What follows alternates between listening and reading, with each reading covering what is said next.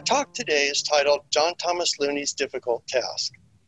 Mr. Looney's goal in writing Shakespeare Identified was to establish Edward de Vere, 17th Earl of Oxford, as the real author of the literary works long believed to have been written by William Shakespeare of Stratford-on-Avon. Now, if Shakespeare's works had been newly discovered with no author's name on them, it would have been a rather simple matter to convince others that Edward de Vere had written them. Looney's evidence matching the man with the works, linking Edward de Vere with Hamlet, All's Well That Ends Well, the sonnets, and so on, is so strong that just about everybody would have been convinced. But that was not the task that Looney faced. He had to convince people that works already attributed to William Shakespeare for more than 300 years had really been written by somebody else. That was a far harder task because it's much harder to break the hold of an existing belief and replace it with a new one than merely to introduce a new one. It was the pre-existing belief that was the problem, the factor that made Looney's task so difficult. He knew he faced an uphill battle, but he believed he was well prepared for it because of the extensive, multifaceted nature of the evidence he had accumulated and presented in Shakespeare Identified. And yet the battle was far harder than he expected. It was not easy for most of the first readers of Shakespeare Identified to accept Edward de Vere as Shakespeare. They were perplexed, unsure how seriously to take the idea. The attitude of many critics and reviewers was that although the evidence Looney presented seemed valid, there must be a flaw in it somewhere, even if they couldn't quite see what it was. Any idea that clashed so completely with what everybody already knew couldn't possibly be true, could it? There were, in fact, 3 levels of resistance that made it so difficult for so many to accept the Oxfordian answer to the Shakespeare mystery. The human resistance, the cognitive resistance, and the institutional resistance. 3 levels. So this talk could have been titled John Thomas Looney's Difficult Tasks, plural, not merely Looney's Difficult Task. The situation was actually much more complicated than this simple scenario of 3 levels suggests, but for the purpose of this rather short talk, a degree of simplification is necessary. Now, much of the information for this talk comes from a book I have been working on for several years, and that is nearing completion. So I'd like to tell you a bit about that book before examining the 3 levels of resistance. John Thomas Looney's Shakespeare Identified, the 100th anniversary of the book that is revolutionizing Shakespeare studies, is the title. I don't have a cover yet, but here are mock-ups of 2 ideas for it. If this was a live presentation, I'd ask for your preferences between them. I'm now leaning toward the one on the right, the one with the lighter colored background. By the time this book is released next spring, I will have put 5 years into researching it and 1 year into writing it. So 6 years' work will have gone into it. 6 years of my life.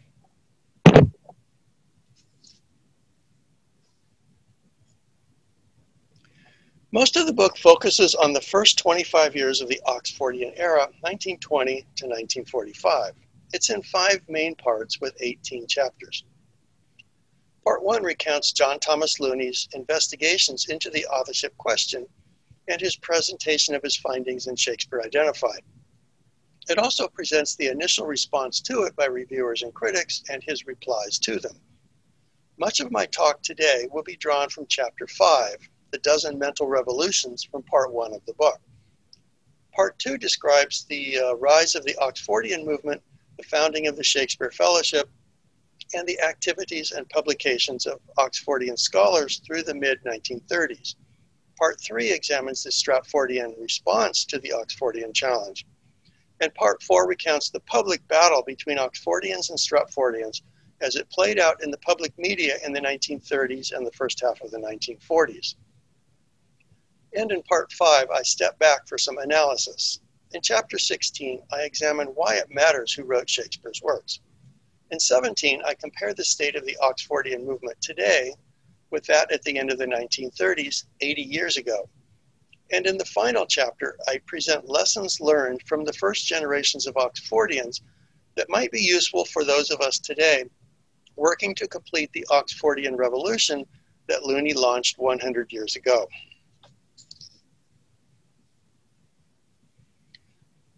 Before returning to the three levels of resistance, let's review the two stories so that they are clearly in mind when we examine the resistance to the new one.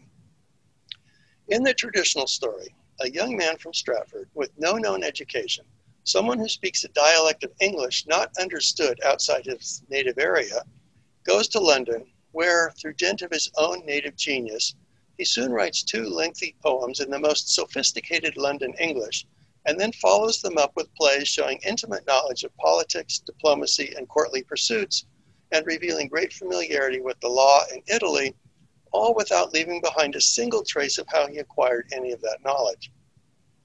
He was uninvolved with the publication of his works, and at age 41 to 48, so the story goes, he abandoned his career to return to Stratford to engage in small-time commercial transactions for the rest of his life.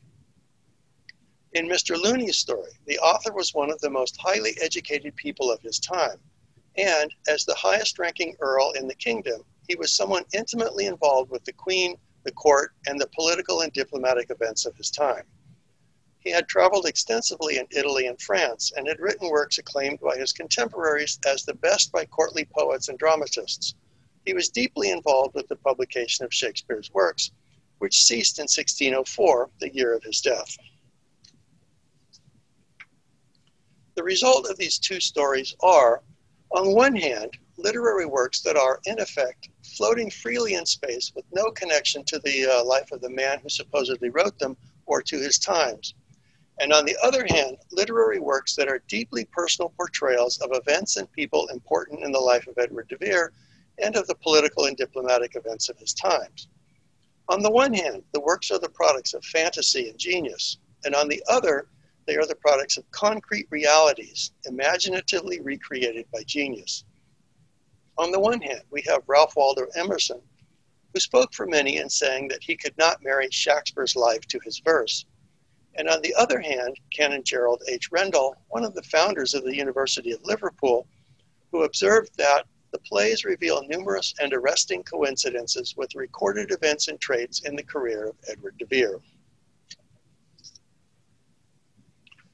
Okay, back to the three levels of resistance.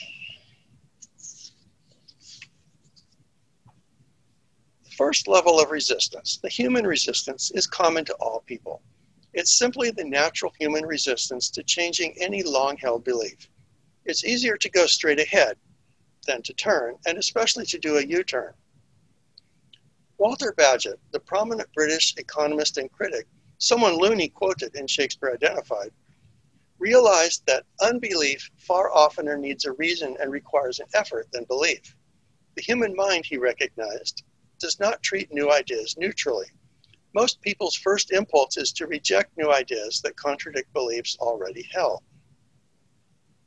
It's also from Bagehot that we have the phrase, the cake of custom, that he used when applying that first insight about individuals to society as a whole. After surveying the development of human societies over all of recorded history, Bagehot concluded that the great difficulty which history records is not that of the first step, but of the second step. What is most evident is not the difficulty of getting a fixed law, but of getting out of a fixed law, not of cementing a cake of custom, but of breaking the cake of custom. So the first level of resistance to the Oxfordian idea incorporates both individual and social aspects of human psychology. The second level is cognitive resistance. This type of resistance arises from the need to change the specific beliefs involved in the subject of Shakespearean authorship. There are two parts to it. One arises from the complexities of the Oxfordian claim itself, and the other from the consequences that flow from that claim. The weight of the combination of the two, of the complexities and the consequences, is so heavy that it's hard for the human mind to process it all, at least within a short span of time. The mind wants to shut down when faced with such difficulties. It's unable to move forward, just like in the image, the weight of the cart is so heavy that the donkey cannot move forward. For the donkey, many trips carrying smaller loads will be necessary, and that takes time. For most people, dipping into the Oxfordian claim many times will be necessary to absorb it and the consequences that flow from it, And that, too, takes time. Looney knew that acceptance of the Oxfordian thesis would not be easy or instantaneous. He commented on several occasions that readers would need to make an effort to understand it. Everything depends, he wrote, on the willingness of the reader to familiarize himself with all the particulars and by a mental effort of his own to bring them together so as to judge their total weight as evidence. This requires time and an open mind. And then there are the hidden consequences of the Oxfordian claim. That is, consequences that for most first-time readers of Shakespeare identified were not immediately apparent. The more they thought through the Oxfordian claim, though, the more complicated it became. They began to see that it was not a matter of simply plucking one man out and putting another in his place. Making the change in that one overarching belief in who the author was leads logically and inevitably to overthrowing another dozen major beliefs, and these in turn lead to changes in more than 50 other subsidiary beliefs. These beliefs all hang together as a coherent package. You can't choose which ones to change. It's all or nothing at all. It's like the old advertisement for Lay's potato chips. You can't eat just one.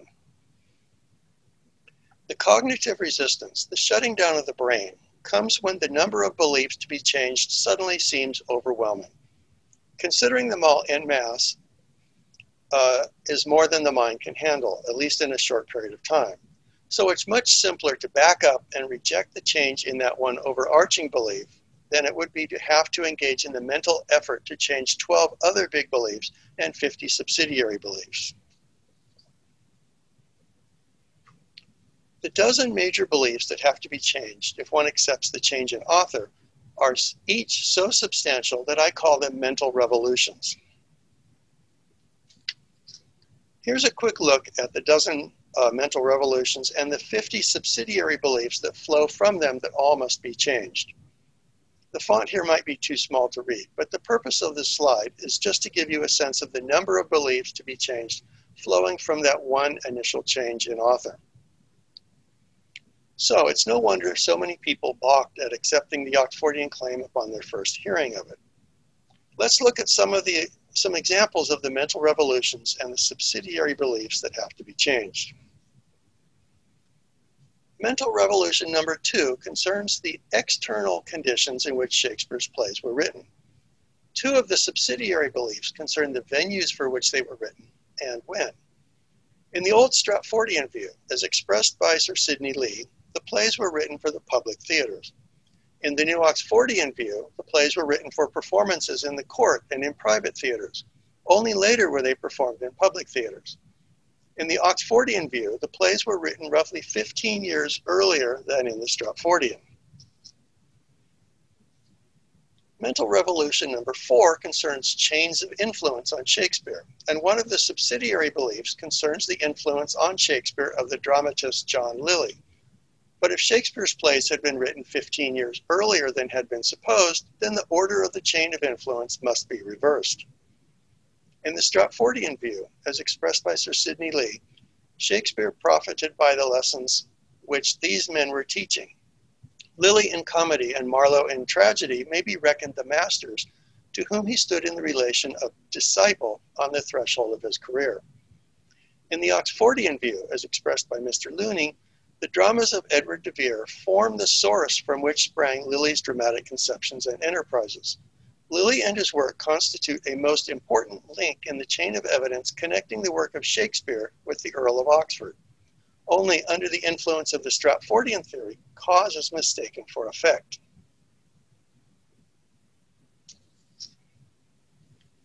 Here's one of the subsidiary views regarding the internal aspects of the plays. In the old view, as again expressed by Sir Sidney Lee, it is dangerous to read into Shakespeare's dramatic utterances allusions to his personal experience. An unquestioned characteristic of Shakespeare's art is its impersonality. In the new Oxfordian view, the plays and poems are intensely personal and topical. As Mr. Looney wrote, Shakespeare's work is much more a record of his own personal relationships than has hitherto been supposed. Shakespeare's characters are taken from his own experience of the men and women about him, actually living men and women, artistically modified and adjusted to fit them for the part they had to perform, are what we may be sure the plays contain. Continuing in the same vein, in the older view, Sir Edmund Chambers, perhaps the most respected traditional scholar of William Shakespeare and of the Elizabethan stage, agreed with Sir Sidney Lee that the plays were not topical. He believed that Shakespeare does not seem to have been greatly given to topical allusions, and the hunt for them is dangerous. Well, isn't it interesting that both Sir Sidney Lee and Sir Edmund Chambers used the word dangerous when referring to topical allusions? Perhaps because it was dangerous for their blind belief in the man from Stratford. The Oxfordian view is that the plays were intensely topical. One study identified 433 topical allusions in Shakespeare's plays. Hamlet, with 50, heads the list.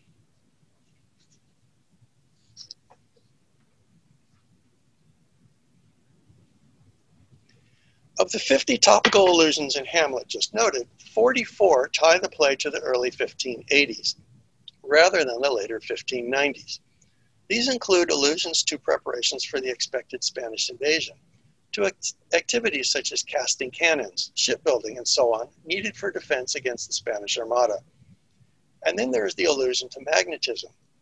When Gertrude tells Hamlet, "Sit here," and he replies, "No, mother, here is metal more attractive," and then sits down next to Ophelia, the author is making a topical reference to a book on magnetism just published, and that was the subject of discussion in court circles in the early 1580s. The larger point here, though, is not that the literary works contain references to contemporary events and people, but that the connections work both ways. Yes, we can understand the plays better by knowing Elizabethan history at the time the plays were actually written, now that we know the correct dates. But perhaps even more important, scholars can learn much about the historical foreground, about the Elizabethan era at the time the plays were originally written, once it is fully recognized just how extensively they commented on contemporaneous events. They really were the abstracts and brief chronicles of their times. Mental Revolutions 8 and 9 relate to the nature of genius and literary creativity. The Stratfordian view is that genius was like a magic wand. It can explain anything. As Sir Sidney Lee stated, the infinite difference between Shakespeare's endeavors and those of his fellows was due to the magical and involuntary workings of genius. The Oxfordian view brings the understanding of genius and literary creativity back into line with psychologists' usual understanding of them. As Looney explained, there is a frequent assumption that the possession of what we call genius renders its owner capable of doing almost anything. Now, William Shakespeare is the one and only stock illustration of this contention. In all other cases, where the whole of the circumstances are well known, we may connect the achievements of a genius with what may be called the external accidents of his life.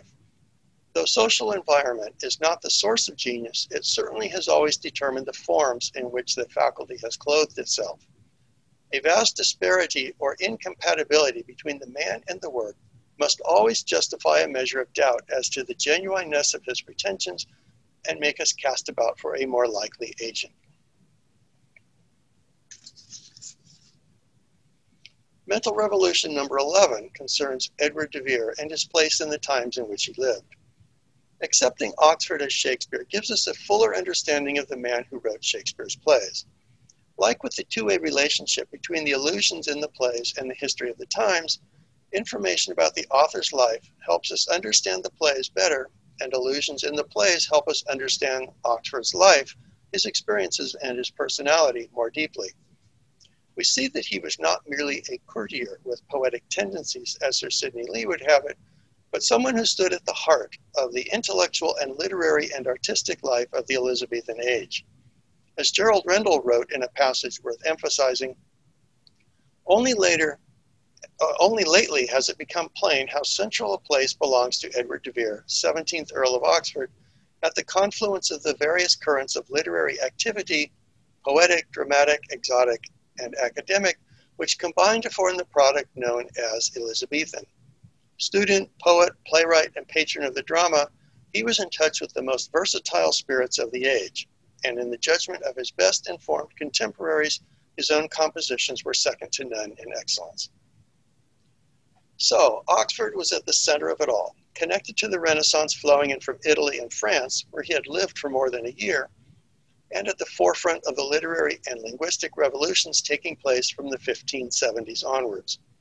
His is a truly fascinating story about one of the most important and most interesting human beings who ever lived, and we would not know much about it if not for John Thomas Looney. I hope this quick look at a few of the mental revolutions that had to be gone through and at some of the subsidiary beliefs that had to be changed for anyone to fully buy into the Oxfordian claim gives you some sense of just how overwhelming the number of changes was for someone encountering the Oxfordian thesis for the first time. And I hope it gives you a sense of the difference the change in author makes.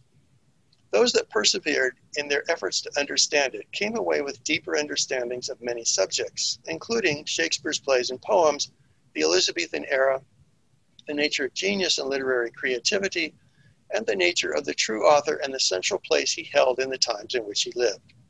These subjects have been greatly misunderstood for over 400 years because Shakespeare has been misidentified. And now we turn to the third of the three levels of resistance, the institutional resistance. Departments of literature within universities are not merely the places in which literary scholars work. They were institutions with institutional interests to be protected and resources that could be used to protect them. The leaders of those departments at the time considered Shakespeare identified and the Oxfordian claim to be threats to the status and interests of their institutions, and they used the full range of their powers to try to neutralize that threat. As one tactic, they ignored the Oxfordian challenge whenever possible. In the course of writing my book, I examined the works of the top 48 Shakespeare scholars of the 1920s and 1930s and found that 2/3 of them made no reference whatsoever to John Thomas Looney, Shakespeare identified, or the Oxfordian claim.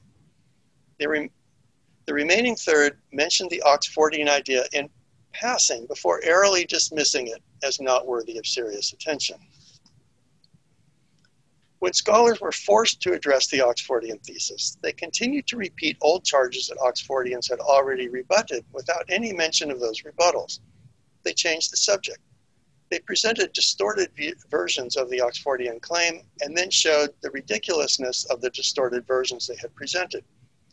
And they rejected the methodology of citing personal and topical allusions in the plays to Edward de Vere's life and personality and to other events and people important to him. The one thing that academia did not do was subject the Oxfordian claim to the sort of objective scholarly examination to which literary scholars subjected all other literary matters, or if they did, the results were never made public.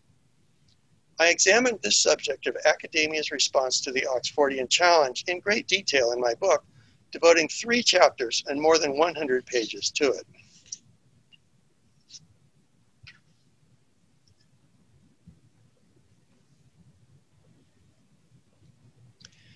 And now to sum up, John Thomas Looney correctly identified Edward de Vere as the author of the works known as Shakespeare's. Over the first quarter century of the Oxfordian era, he and other Oxfordian scholars made great progress in convincing many people of de Vere's authorship. That is, they made great progress in overcoming the human resistance and the cognitive resistance to the idea of Edward de Vere's authorship. But they were not able to overcome the institutional resistance. The forces and resources arrayed against them within academia were too strong to be overcome before the Second World War shut down their efforts in 1939 in England. By the time the war ended, 6 years later, in the second half of 1945, most of the most prominent members of the Oxfordian movement in England had died or withdrawn from active involvement in it because of old age. The situation was the same in the United States by the end of 1948. And so it remains up to us, to those of us active in the Oxfordian movement today, to continue the effort to complete the Oxfordian revolution that John Thomas Looney launched 100 years ago.